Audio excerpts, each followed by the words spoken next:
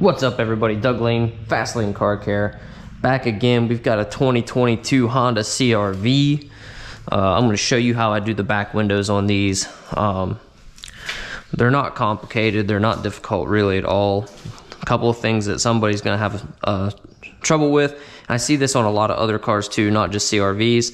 The wiper arm and the spoiler. So let's grab a light real quick. Let's see if I can show you what I'm talking about on the spoiler, or whatever you want to call it. Might not work all that well. We'll see. So in the CRVs, they're not too bad. Our border is right here. Our border's right here, and our spoiler is like this. There are a lot of other models where your border is going to be up in here, and it gets really difficult to, you know, get your film up in there, cut your top, and all that stuff. Main reason I want to show you this wiper arm, how I deal with it. A lot of people will take like some kind of tool or whatever and stick it in there, and that's great. However, it's just propping this up, and so it's still kind of a pain in the butt. I'm going to show you how quickly you can do this. There's the most difficult part of the whole thing, getting this stupid thing off. 10 millimeter, keep it already ready to go.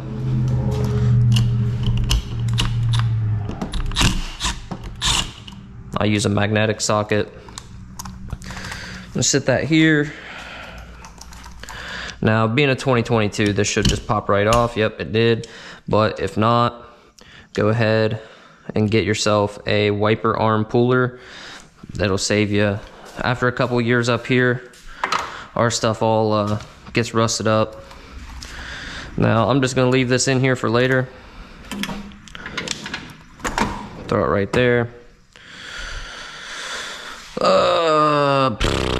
What we need, tape measure. This is why I don't cut film until a customer gets here. Okay, a couple more inches. Originally they were only going to do the front two windows, and now they want the whole thing done and the strip. And if I would have just cut that off, I mean, it would have fit, but it's not the order I like to do things in. So we'll just use a dryer sheet method like any other time. And just give it a quick mist.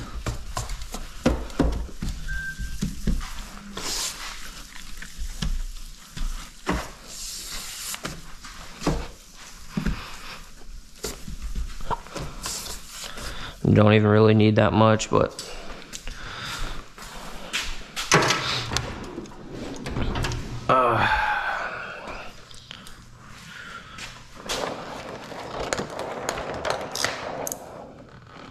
I'm all out of 24-inch rolls. So we got to use the 36 today. We're using a Helios Orbit. They just wanted the basic stuff. Dyed film, still lifetime warranty film, good stuff. And now here's why I like to pull the wiper arm, because you saw it only took a minute, and I don't have to deal with this whole section right here. It's like it doesn't bother me. Now, kicks and giggles, let's go ahead and turn on our light. Okay, we're over here, we're over here, we're overlapping our top by plenty. Now we just have to worry about the bottom. So, show you what I do. I push this down slightly, and I just cut right around the wiper arm. Well, I guess it's the wiper arm motor. I don't know, whatever you want to call it. This little metal piece that the wiper arm goes on to. All right, so now that we've done that, that's gonna lay down flat. But I'm just gonna go ahead and cut this excess off the bottom. I don't need it.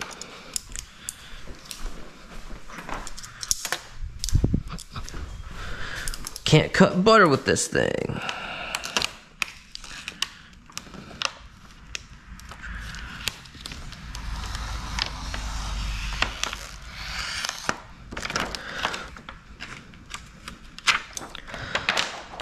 This would be an easy car to use the Sharpie method on, if you had a peel board and everything. Let's see, let's cut it in half.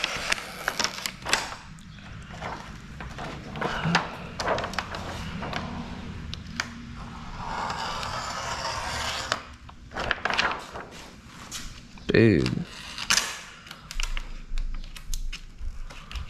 Like, blades just aren't what they used to be. I'll tell you that much.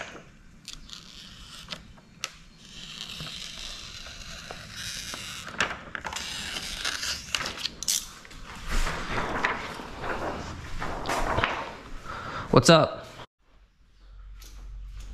Alright, anyway. The boss wanted me. So this will probably get me frustrated because I didn't wait for the dryer sheet to dry like at all, so it might be kind of fun. Might just pull this off.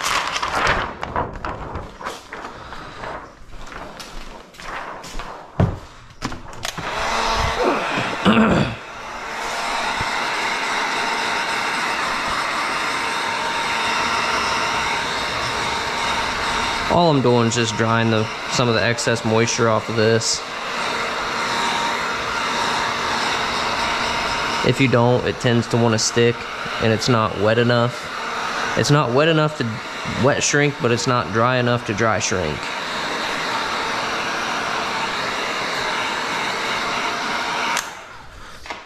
That's what happens when you're impatient. So pretty simple. Just try to move that across. Still not perfect, but that's okay. Covered on all of our sides. We're going to use this scrap here to do our quarter windows. Yeah, just stay there.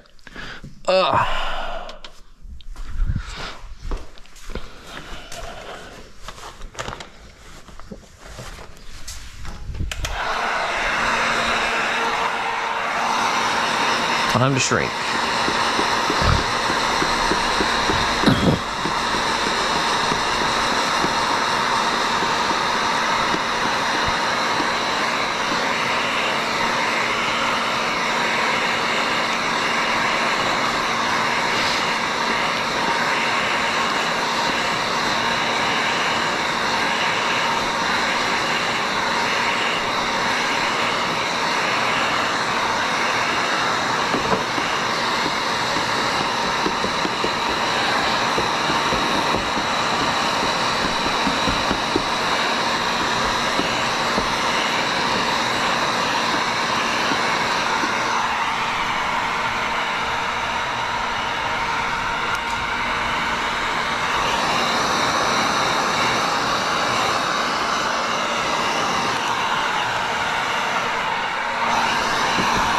I don't know if you could see that, but it's touching up here, so it's not going to lay down 100% perfect. That's okay. It's shrank past where we need it to be shrank. So that's really all that matters.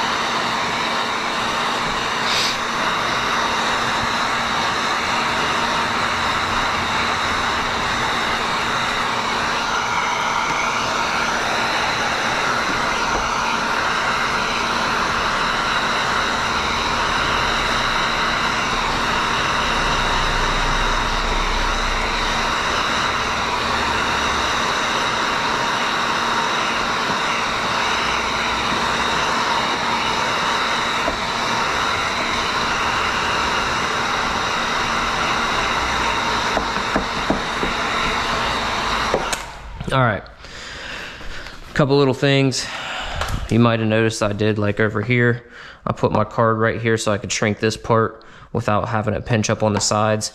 We're way good, we're way over where we need to be, so it's not gonna be a big deal, but that's why I like taking that wiper arm completely off. It's out of the equation. We don't have to worry about cutting our film and then tucking it under. We don't have to worry about creasing it while we do that. It's just much, much easier in my opinion. I've done it both ways. Now, if it's an older car, then yeah, I won't, like, is this thing even cutting? Like, what the heck? I snapped my blade a second time too. Let's just start over here and see what we got going on. Now it's cutting. I don't know what the deal is. What was I saying?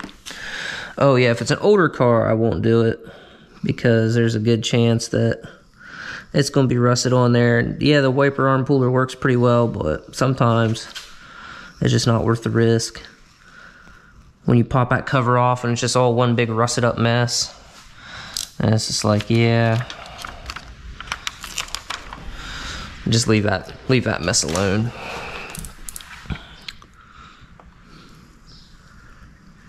These, you have a pretty good amount of border, so you don't have to cut it super tight. You don't have to be super precise. I like at least make it look all consistent, so that way on the off chance anybody ever does check it out, it's not all zigzagged and all that stuff. So if you're having trouble up here, you can easily Sharpie this, drop your pattern down and cut it. I'm just a glutton for punishment, so we'll just try to do it this way.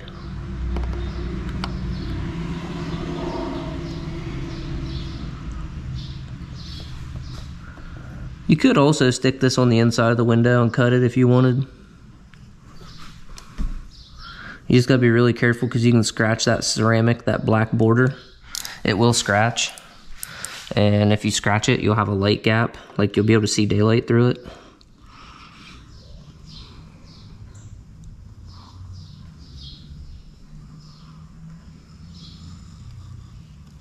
Whenever you're cutting on the car, you want to use just very little pressure. You want to use just enough pressure to cut through your film, and that's it. You don't want to scratch up anything. You don't want to scratch the glass. Stainless blades will still scratch. It's just a lot more difficult for them to do that. Go ahead and shut this for now.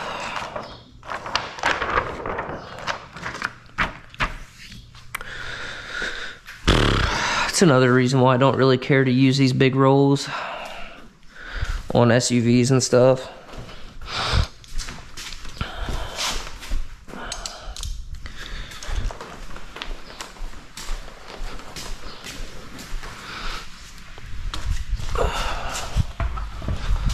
Real life here, guys, real life.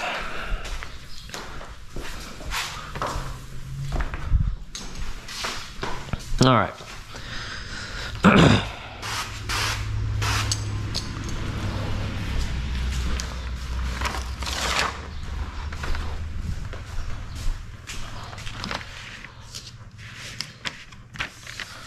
So I'll just use these doors as a peel board. Be really careful when you do this because it's got so much tension on it.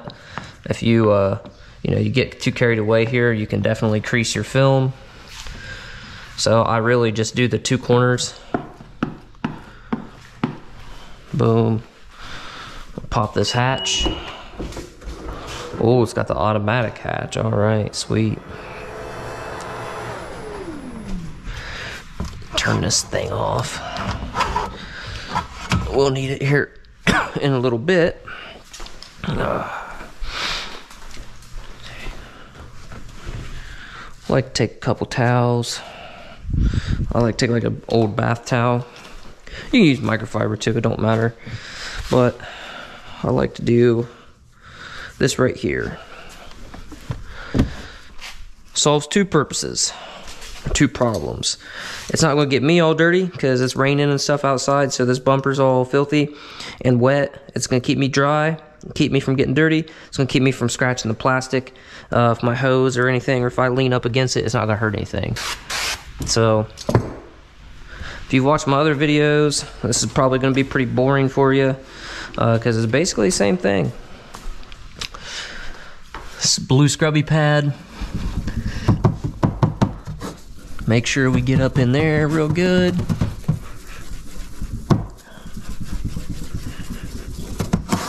I like to just kind of overlap all my passes.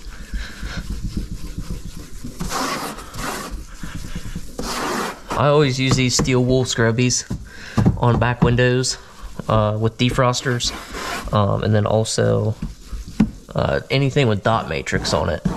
It just gets this fine layer of rust and corrosion that most vehicles will have if they've, I mean, you probably won't be able to see it in this, but let's grab another light. See if we can do this. Can you see like kind of how dull this is and how shiny this is? So let's check this out. So look at how this coloration is.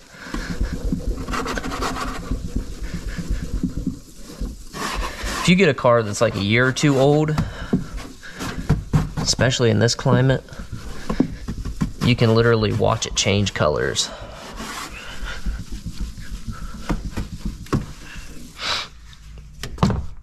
I'll take this orange towel, show you how much crap comes off of there.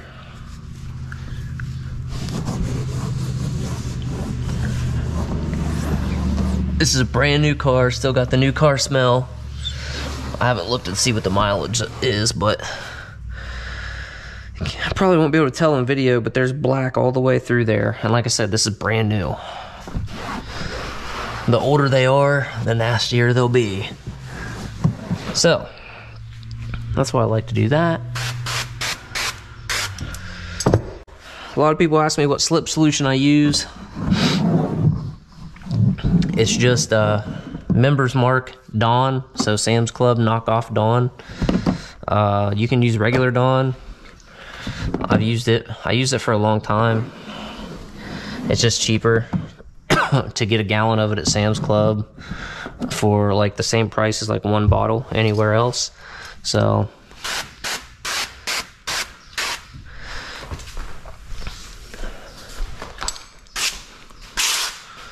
quick little mist just to get any kind of dust and stuff out of there.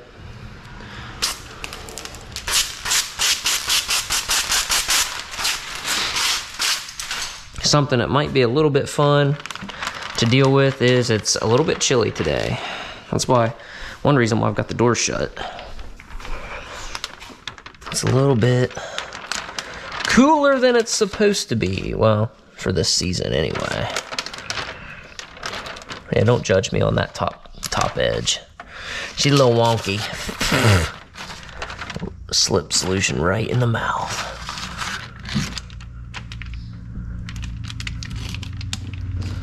Push these big bubbles out of the way. Make sure we got no light gaps. We do have a light gap up there. We'll just shift her around. We're good and covered all the way around. Double check. Oh, no, we're not. We got a little spot right there, so we just need to shift right there. Sometimes a tricky thing, especially if you're first starting out, like sometimes you'll get soap on an edge, and sometimes you can't tell because there's like a bubble there, like soap bubbles. You can't tell if you have a light gap or if it's just soap. And then the crappy thing is, man, if you don't check that beforehand and you start sticking it, and it's too late.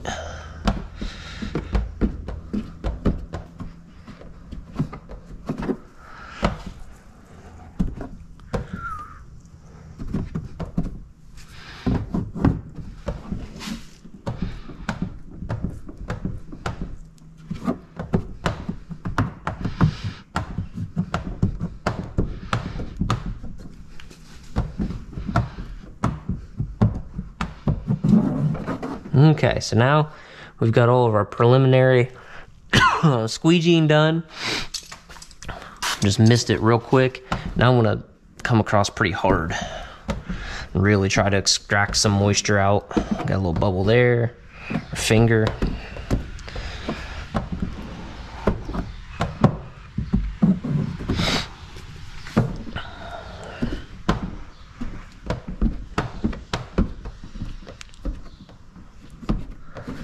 This is the Fusion Hybrid squeegee.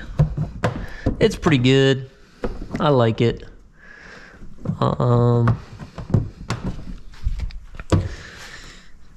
mean, it is what it is. I haven't used the blue side yet.